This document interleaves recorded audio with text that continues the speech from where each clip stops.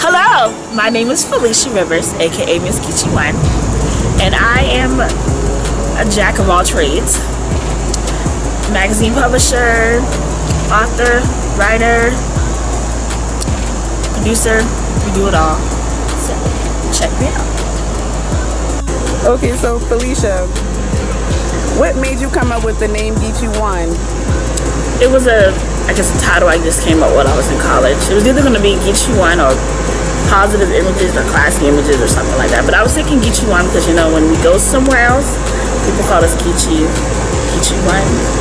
Little click to it, something different. Okay. You know. And you have the Geechee website. Do you have any updates coming up on that website soon? He needs to, because, you know, we have the award show coming up, but I'm dragging on it on purpose. Y'all can wait. So tell us about the award show. How long have you been doing that? I'm 15 years now. We have the longest running urban award show in the Carolinas. And we recognize a little bit of everybody. Everybody makes it like it's about music, but it's more than just music. It's a culture, a way of life, models, artists, business people. Entertainment. Yeah. Okay.